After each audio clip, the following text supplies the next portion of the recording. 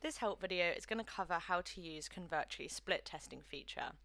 Split testing is a great way of understanding what works best for your pages by pitting different elements against one another and seeing how well they convert.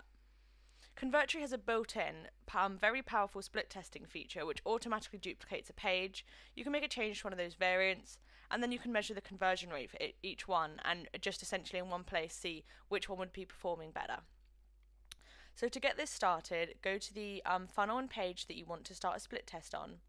And on that page that you do want to start the split test on, click the three-dot menu. The first option you'll have is Start a Split Test, and you'll be asked if you're okay with that. You are, so click OK. The split test has now been started, and so we have all of our split test conversion rates here. We have total conversions for both pages, total visitors, and the total percentage conversion rate.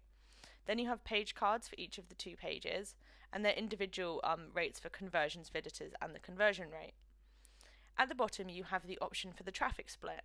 So you might want to drive more of your traffic of variant A than variant B. To do this, increase it so that variant A has more and variant B has less by pulling this toggle along the line.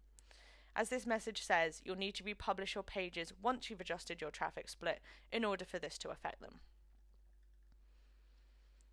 You can decide what counts as a conversion on your page by clicking the three-dot menu on either of the page cards and selecting Conversion Details.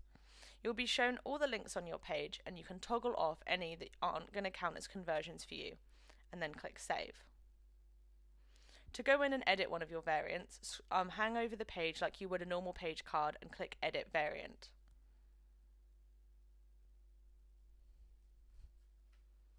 Once you're open on your page, you can change what you would like in order to have it compared to the original page. So both pages look like this until I make my changes.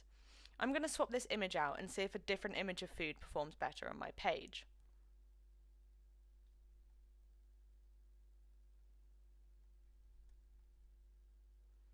Once I'm happy that this is the other page I want to have, I'm going to publish these.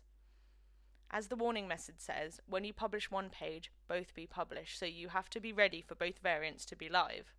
I am, so I'm going to click Continue. Then you need a URL, and then you can click Publish. Once this publishes, you can view it as you would any other published page by clicking the View Page blue button at the top.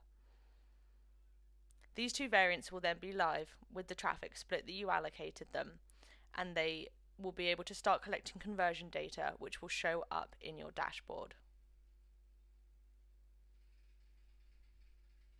I'm going to go back to the split test, as I'm now going to imagine that I had edited this page and I have decided that variant B is the winner of this split test. On the page that did the most conversions and you want to keep as your live page, click the three-dot menu, stop the split test, and a message will come up confirming that this is the page that you want to stay live. So page B will be automatically published in the place of your split test, and variant A will be discarded.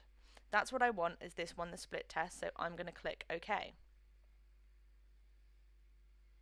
The split test will be stopped and variant B will be published, and I'll be taken back to the funnel that I was in before. My split test is finished and I'm happy with my results. So that's how you use a split test within Convertri.